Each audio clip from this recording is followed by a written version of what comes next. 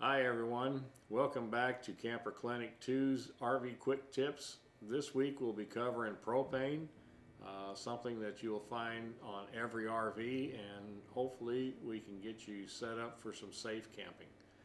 Look forward to seeing you next time.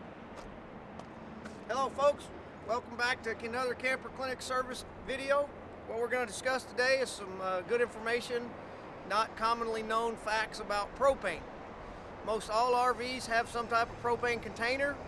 Motorized vehicles have what are called ASME tanks, which are frame mounted. We're not going to really discuss that today. We're going to mainly discuss the trailer market.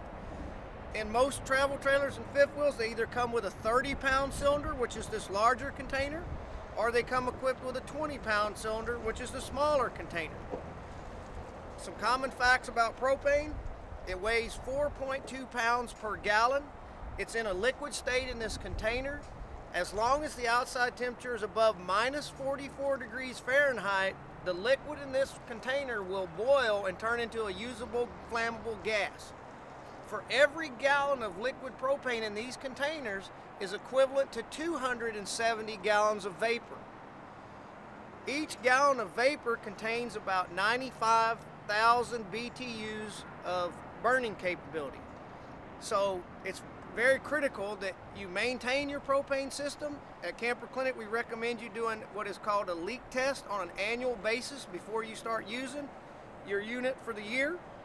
Also, these items on the table, most manufacturers recommend that these products get changed every 5 years.